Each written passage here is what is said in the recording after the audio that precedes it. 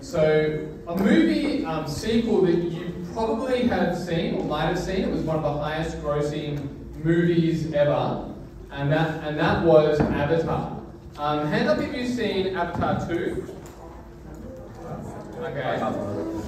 And hands up, I'm surprised, I'll be interested to see who saw Avatar 1 as well. Oh, even more have seen Avatar 1. Well, in Avatar, you've got this guy called Scully and, I think Scully. Anyway, in the first movie, he's got a handicap or a disability. And what happens is he goes to Pandora, and he's meant to be fighting against these native people, but in the end he becomes friends with them, and he eventually actually puts his consciousness into an avatar or like another body. And as before he couldn't walk, now he can run even faster than a human can run. And the idea is kind of like who you are, your soul or the essence of who you are is within. And so the body doesn't really matter. It's okay for you to move from one body to another because who you are is really who you are on the inside. And I think today, that's really how we generally talk about what it means to be ourselves. You are who you are on the inside, how you feel.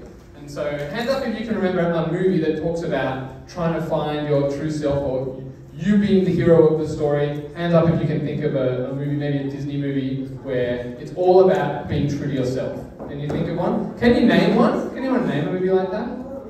Finding Nemo. Finding Nemo, okay. Yeah? Huh? Mulan, yeah. Mulan's like that. Any other movies you can think of? Spider-Man? I don't know about that. Frozen over here? Huh? It's all about being true to yourself. Barbie? Trolls? Okay, yeah. The Little Mermaid. Okay, so if you actually think about it, probably most of the movies have that theme. And what that has led to, that thinking is, if who you are on the inside is all that matters, then maybe the body doesn't matter. And so we're going to watch an interview now on a college campus in America, in Seattle, when people are being asked the question, is there any differences between men and women? Yeah, so here we have people that are very well educated, but on the question of is there a difference between men and women, they're actually struggling to find any solid answers to that. And it's interesting, at the moment there's a movie called What is a Woman? And this question is being asked all over the place. It was asked to a woman who was wanting to be part of the American Congress, and she was asked, what is a woman? And she stutters and then says, I'm not a biologist. The Prime Minister of New Zealand was asked, what is a woman? And he again stutters and says a whole bunch of things and says it's how gender is however you feel. And yet when the guy who does the movie What is a Woman asks people from a tribe in Africa, and they're very clear that a woman and women and men are different and have different biology and they talk about different duties. And the idea that when they're asked, can a man become a woman, they just laugh because they've never heard of that idea, right? So I just want to chat to the person next to you. How would you define what a woman or a man is? Alright, does anyone want to have a go? Alright. No, okay. We'll come back to that. I'll come back to that, okay?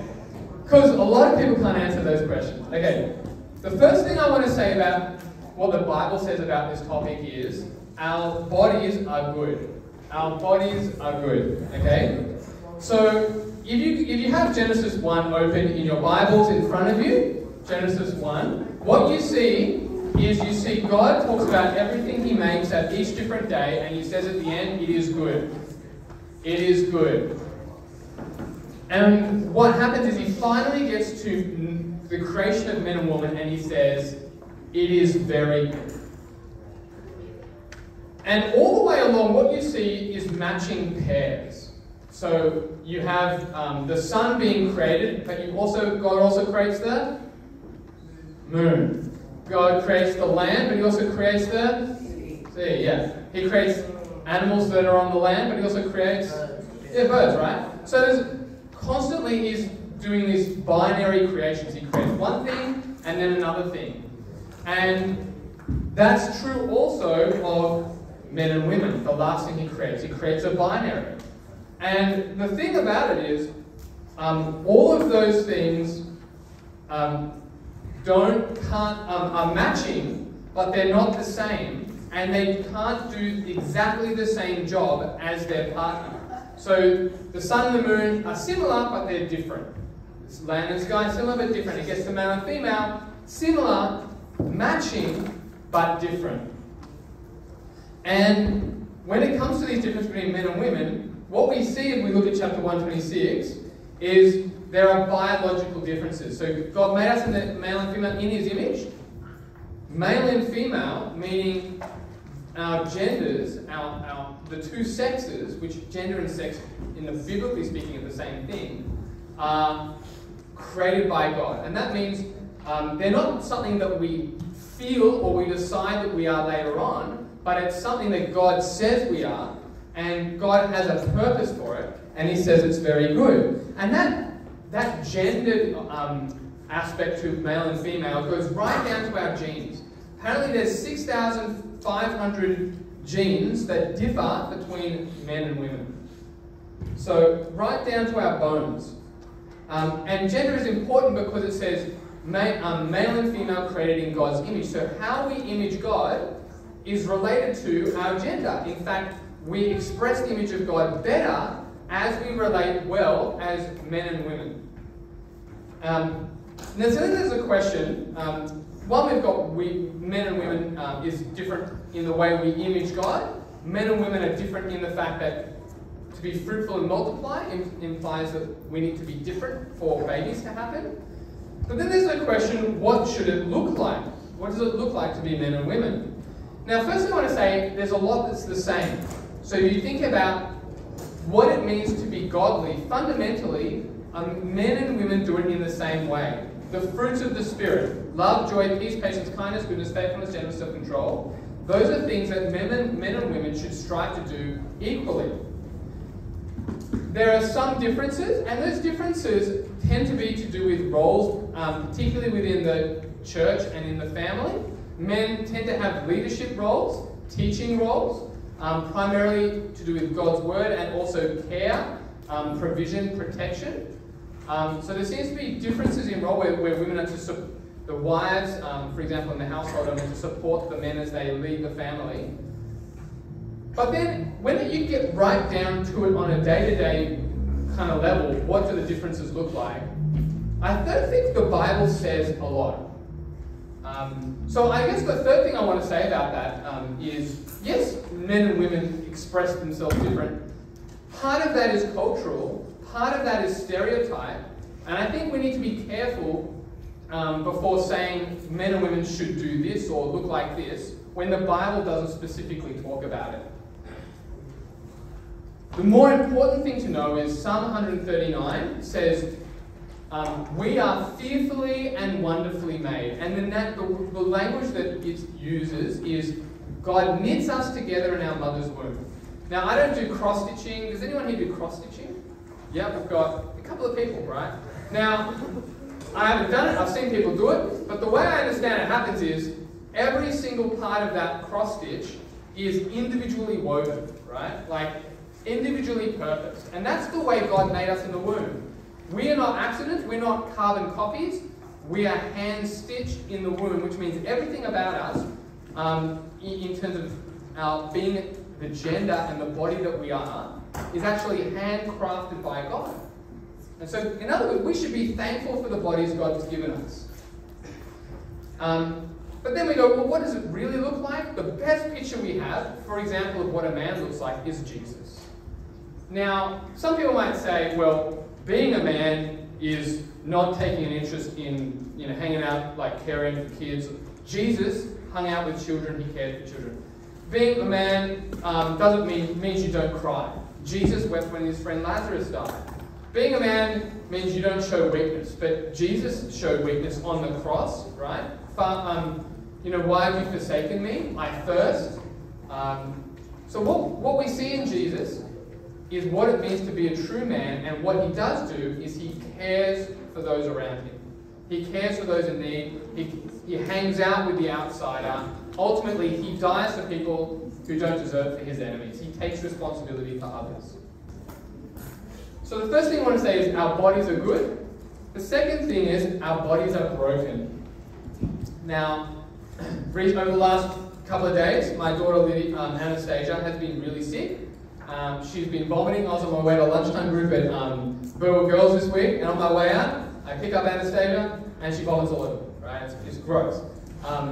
So part of being in this fallen world, post-Adam and Eve sinning, means that our bodies get sick, and they break down. Another related thing to that, though, is shame. We experience shame. Before Genesis 3 happened, Adam and Eve experienced no shame, but after the fall happened, they realized they were naked, and so they felt shame. And that kind of shame can be a very real, ongoing thing for people. Particularly related to their body. They might not be comfortable with some aspect about their body. Maybe it's the height, maybe it's the weight, maybe it's who knows what it is. So another aspect of that is shame. We feel shame. Now, statistics, I've got some statistics. This feeling of shame or discomfort in our bodies apparently is on the rise. So in 2014, 54% of women describe themselves as unhappy with their body, and 80% said that looking in the mirror made them feel bad. And that was massively on the rise from the previous year.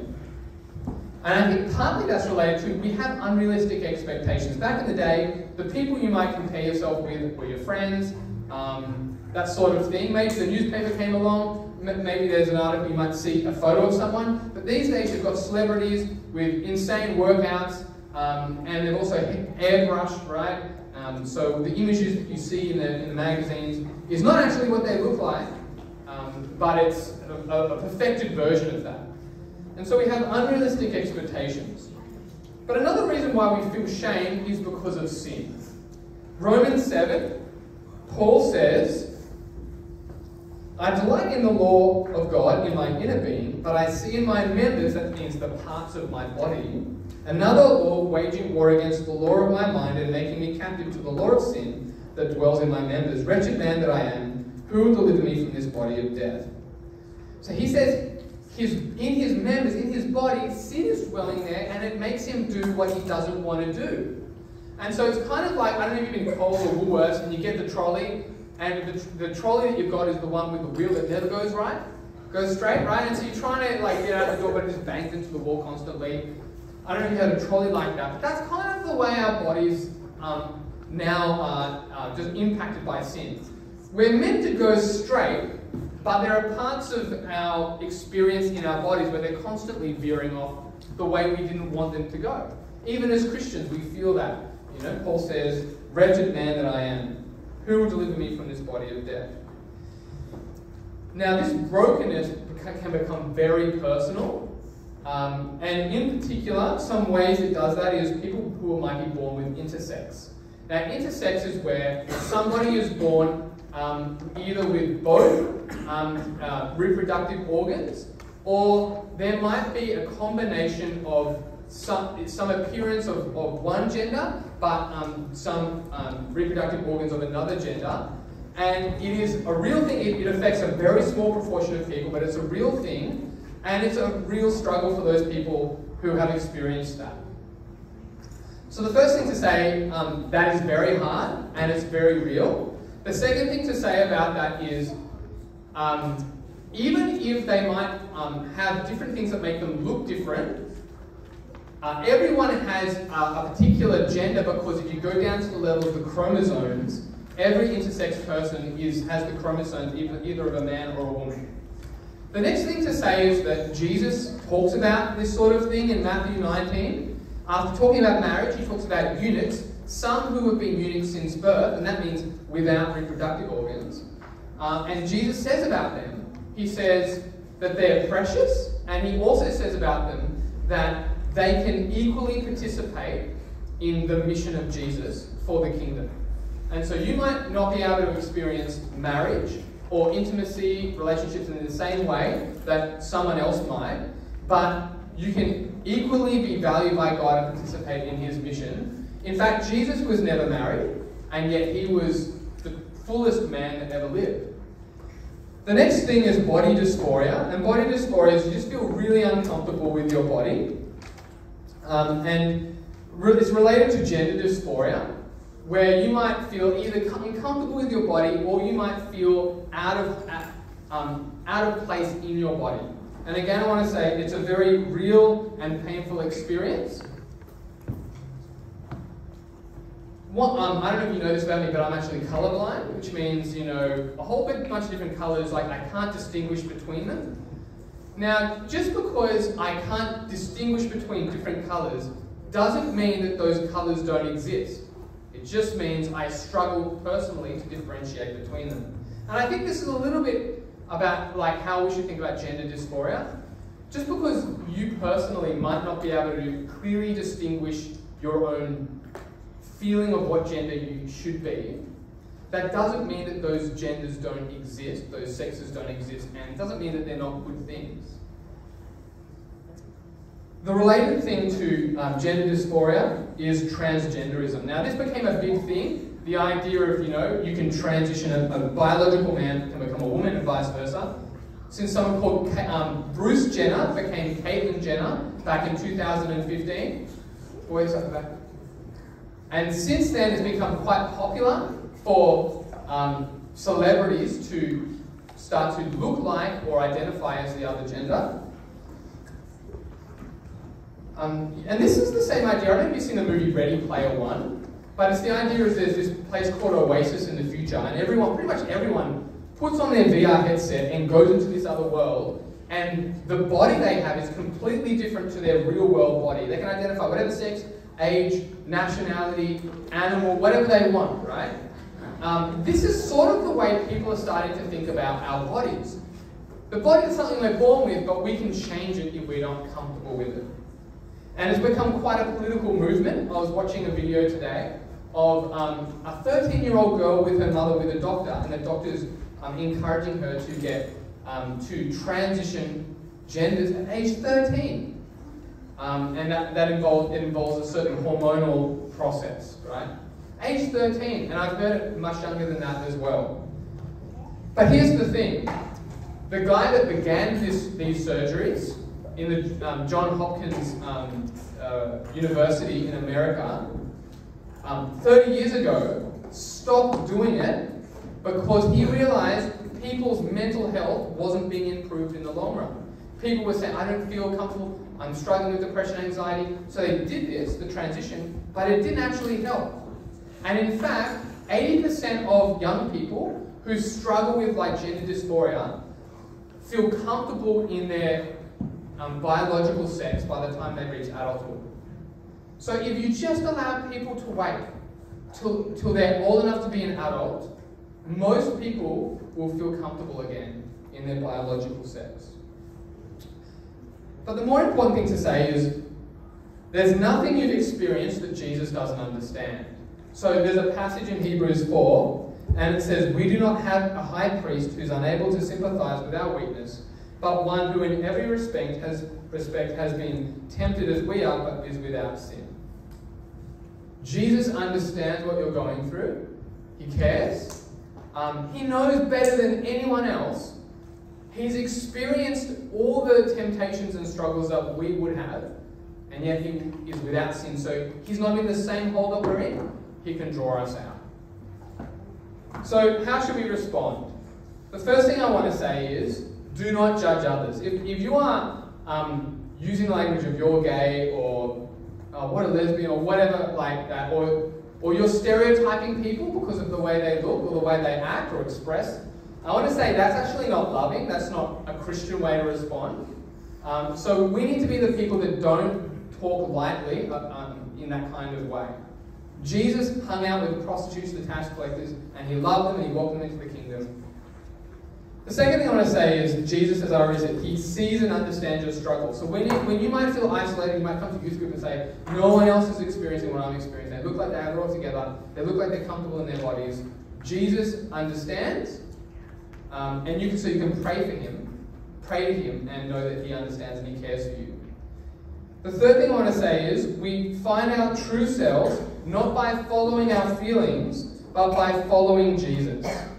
When our desires don't match up with how we look, just say, look, I don't understand why I'm experiencing this, Jesus, but say, look, I know I can trust you, so help me as I struggle. So don't judge, know Jesus understands, trust him, and remember, you're not alone, he gives you his Spirit. So his Spirit is the person of the Trinity that works inside of us, inside our body, to actually help us to start living God's way. And there's a story, an interview I watched with somebody who struggled with same-sex attraction, and his name was Bryson. Thought it would help if he transitioned, began as a woman but became a he, Bryson. It didn't help, and then met up with a Christian pastor and said, and this Christian pastor just prayed for them and walked alongside them. And then eventually, through reading the Bible and going to church, Bryson realized that the thing that was bringing him peace was found in Jesus, not in the gender transition surgeries that he was doing. And actually shared with the pastor that he wanted to detransition back to being a woman. And that pastor just constantly walked alongside Bryson, and the whole church patiently walked with Bryson.